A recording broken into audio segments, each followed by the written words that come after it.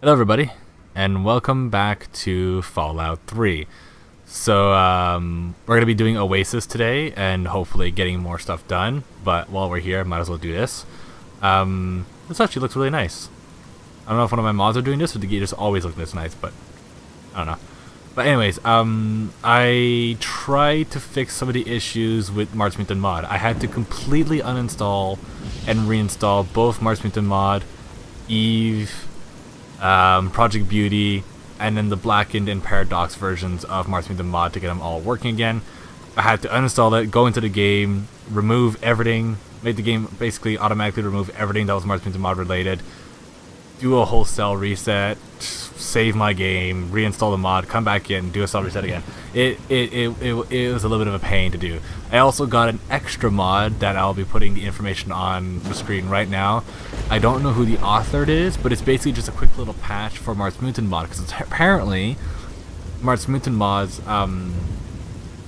Paradox patch, I think that the one that merges everything together, or yeah, the mod that merges all the files together to make a single file to make it less stressful in the game, wasn't updated to accommodate for the 6.2 version of Martigen mod.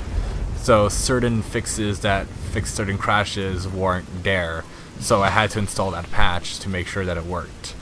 I installed it before installing the merging patch, so I don't know how well that's gonna go.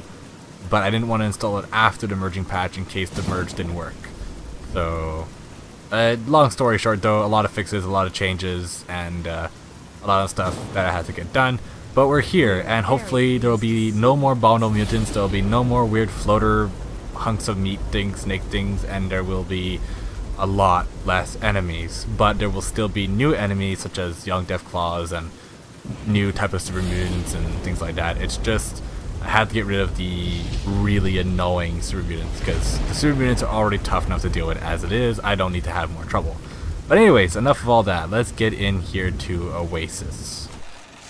Oasis is unique and interesting because of the fact that it's like one of the only places left in the entire Fallout universe during this period of time. I can't believe you're here. Hi.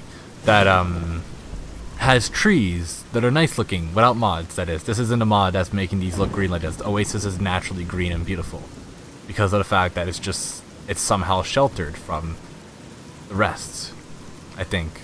Or I think there actually is a reason why, but we'll get into that later. First things first. Let me activate my quests real quick here for Oasis. Oh, maybe I don't have it. Wait. Where's the old man guy that I was supposed to follow? Good to see you. Hello? Welcome, outsider. You have no idea how overjoyed I am to see you. Normally, outsiders are forbidden inside Oasis, but he has made an exception. Alright. It's funny. I like that.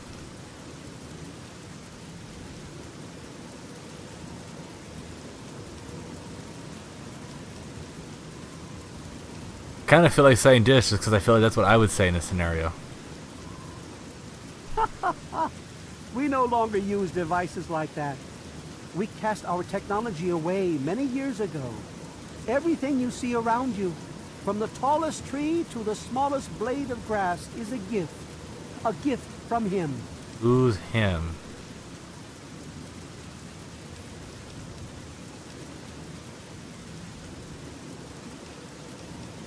I wish you could just tell me who he is already. He is the one who grows. He is the one who gives. And he is the one who guides. Thank you. That's no one speaks his incredibly name informative. out of reverence for his majesty. Thanks to him, the tree minders have a home. I swear, it's like a good version of Voldemort. He who must not be named. Alright, why do you want to help? But I need a straight answer about who he is. I would have preferred that he made the introduction, but I understand your hesitation. We are in the wasteland. The Great One is a god tree. A living, breathing, speaking god tree. The tree minders are blessed to have this being watch over us.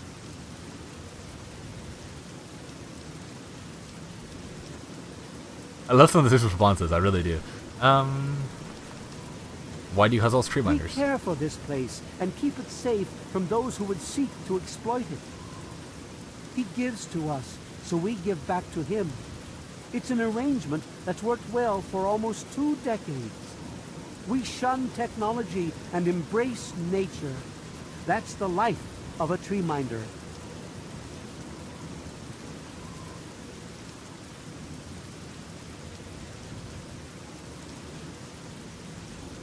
I like how this question just keeps popping out because you can just skip to like the quest immediately, but I want to know more. That's a good question, The huh? wasteland is a hostile place, and sometimes we're forced to defend ourselves against it. If that means fighting with manufactured weapons, then so be it. Had he not asked to see you, you never would have gotten this close to the gate. Is that a challenge? Trust me, I'm pretty sure I would have gotten this close to the gate.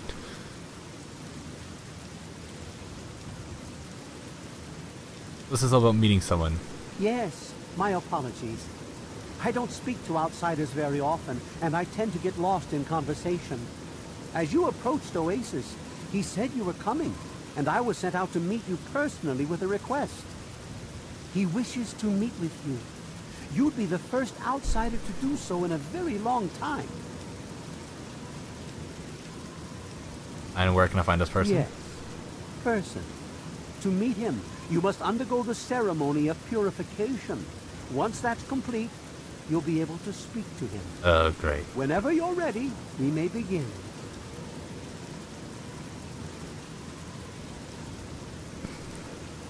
What's the ceremony It's involve? simple, really. You drink the sap from the basin here in the pavilion. The sap will purify your mind and body of anything harmful that could possibly hurt him. I assure you, nothing harmful will happen to you. Let's begin the ceremony Very then. good. Take your place in front of the basin, and let's begin. Oh boy, okay, so I gotta do here and drink.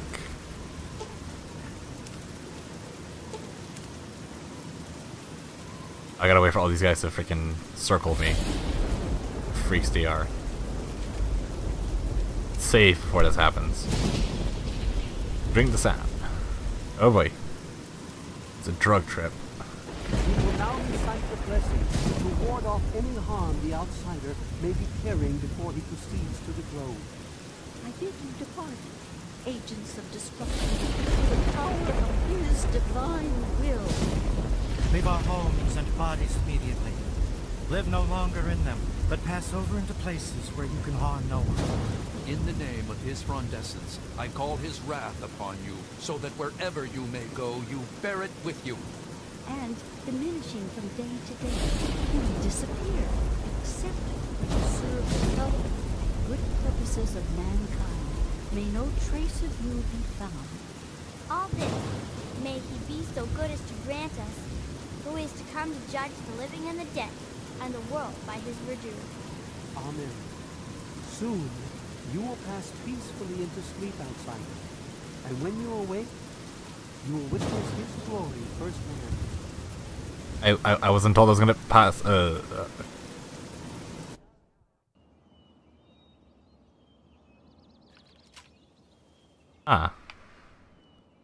Now we're here. Now give me a second, guys. I'm just gonna move my setup real quick here, just so that I can more clearly talk to you guys while being more comfortable. Alright, and so we are back. My setup around, I had to get interrupted for a second there. But we should be good. And yeah, it turns out the guys weren't crazy. They actually do have a giant talking tree. A face. Yeah. Glad to see you're finally awake. I can't believe they made you do that stupid ceremony. Don't sound too good, buddy. They listen when I talk, but they don't hear. You know what I mean? Yep.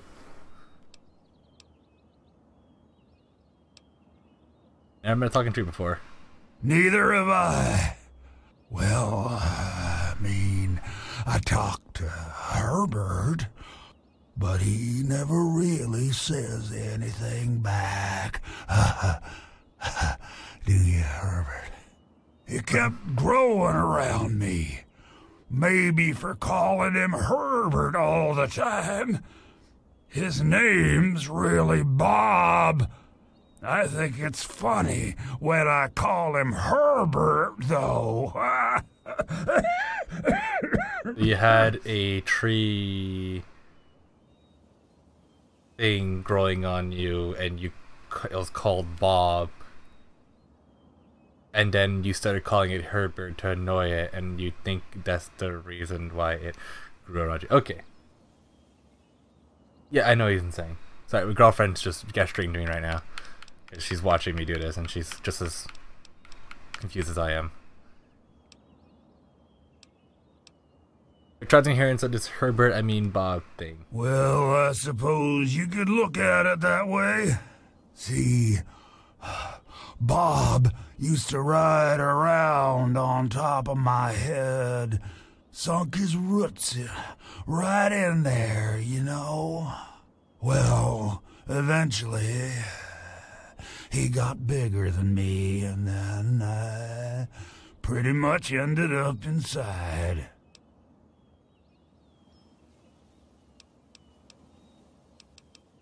Oh, did a tree end up growing out of your head? It was a long time ago. I tend to lose track. I was exploring some sort of a military base with some other people. I think it was called Mariposa. Mariposa. We were pretty deep inside, and we found some weird vats of this nasty green goo. Right when we were about to leave, I think we were attacked. Yeah. Last thing I remember before blacking out was something knocking my friend into the stuff. The tree miner said you needed my help? Yes, I do. Or, I guess, we do. Me and Bob, that is. I had you brought in here to ask a very simple favor. Would you please kill me? What do you want a bullet, head or gut? I wish it was that simple. No. There's only one way you're gonna be able to do this for me. If I kill you, every tree miner will come after me. Oh, no, don't worry about them. When you decide to go down there, I'll have a little chat with Birch and the rest of the gang. They usually don't understand a word I say, but I'll make them come around. I would kill you, you're a tree. How to put this? I've been feeling rather spread out lately. I think Bob's kinda shoved my insides around some. Yeah, you sound like it. It's hard to tell where everything is, but it's always that way with one's insides, isn't it?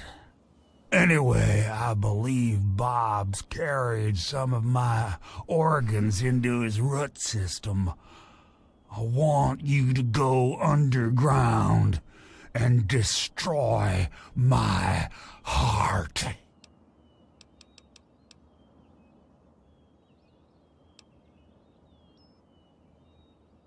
Well, I used to carry those pesky caps a long time ago, but I think my pockets are in those shrubs over yonder. I'm pretty sure the caves below me are full of all kinds of nifty gizmos you could take on your way to my heart. Help yourself. Alright, sure, I'll do it. Yeah, I'll do it. You will? Oh, you've made us so happy. Oh, isn't that right, Bob? Just give me a little time to say goodbye to good old Bob, and then I'll be ready.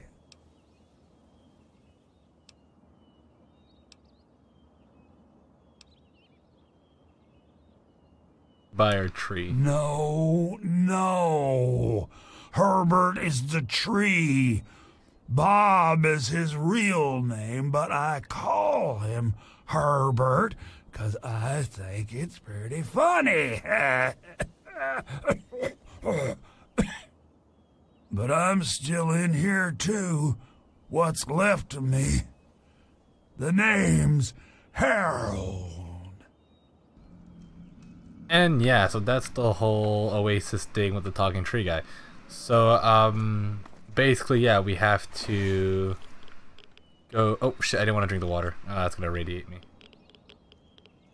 So yeah, we have to find a way to kill him by going into his heart and destroying it. There is a few other options, though. You don't have to do that. So let's go back and talk to the tree minders and see what we can get done.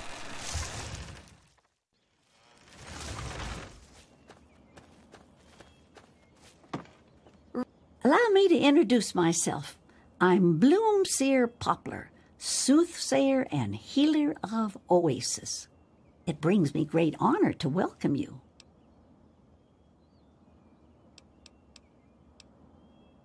Oh, there's a lot of information here. Alright, let's begin. Any information you can give me on the caves below Oasis would be helpful. Be wary of the water in the caves. I fear they still carry the sting of radiation from the bombs. How's this place to grow? In what we call the harvest month, the Great One creates seeds among his branches within seed pods. At the end of this time, the pods open and the seeds are carried quite easily upon the wind. It's quite beautiful. Wherever the seeds take purchase, they grow into trees, plants, grass, or all manner of wonderful things. So yeah, that's the big thing, is that Oasis and all this life and beauty around here is being caused by Harold and Bob, who are growing. So if I do kill Bob and Harold, then there will be no more trees to grow, because then the radiation and everything will end up killing them all, and there'll be nothing new to grow, because it's being grown by the magical tree over there. So that's one of the things you have to think about when you try to make this choice. He's not my god. He's everyone's god. You, me, everyone. This place isn't meant just for the tree minders. It's for all mankind. Yeah, they want to kill outsiders. What if there are others that don't share your opinion? You'd think they'd realize that this place won't remain a secret forever. The caravans know about it, and you happened upon it. How long before someone comes to take this place by force? No, I say allow Oasis to grow, and that issue becomes moot. What? How did you end up here? My father was a healer like myself. He had the most curious books I would read about trees and plants and their medicinal properties. Many years later, I heard a rumor about a place such as this. I spent a decade in search of it. I've been in this wonderful place for over 15 years now. What did you have to do to become a tree minder? I was the third one to arrive here in Oasis. Tree Father Birch was a bit wary at first, but Leaf Mother Laurel convinced him to let me stay. If she hadn't been around, I doubt Birch would have ever let me stay here. After a while, they taught me their ways, and together we developed the ceremony of purification that you undertook. I have to go now. May your spirit rest in his branches. Alright, so that's her. Why is my voice constantly switching between loud and quiet? It's really weird. Oh, it doesn't matter. Next up would be... What about you? So you're the outsider, huh? You seem nice to me. Anything you can give me about the caves below Oasis? My parents told me never to go past the old gate. There are monsters in there. Oh, you mean Harold? He's really nice. Sometimes when I get really lonely, I go into the grove and talk to him. Sometimes I even curl up all cozy-like and sleep next to his roots after I have a bad dream. I tell him what I'm scared of, and he tells me what he's scared of. It makes me feel better knowing I'm not the only one.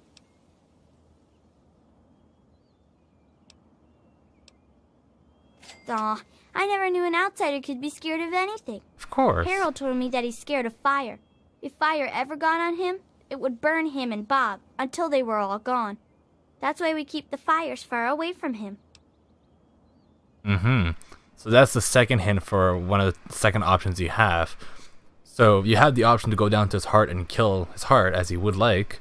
But if you don't want to take the easy option out, if you have a flamethrower or a flame spitter or anything fire related that's strong enough, you could quite literally burn him alive and just skip the entire process. He would, of course, burn alive and he would feel the pain throughout the entire process, and it's a very nasty way to kill him, but hey, it'd be easier. Sadly, I do not have a flamethrower, so I can't do that. I was born here, silly. Ah, she was born here, okay. What do you have to do to become a tree minder? Just get born, I guess. You're funny. Alright. May your spirit rest in his branches. Alright, thank you. So that's an interesting little secondary option there. Cat, it's very nice to meet you, outsider. I'm Branch Tender Linden. Any information you can give me about the case below? Oasis is located near what used to be an old mining town before the bombs fell. When the attack started about 200 years ago, many people took shelter in the natural caves that dotted the area. The old gate that stands at the mouth of Oasis Cave was the last piece of architecture from those days.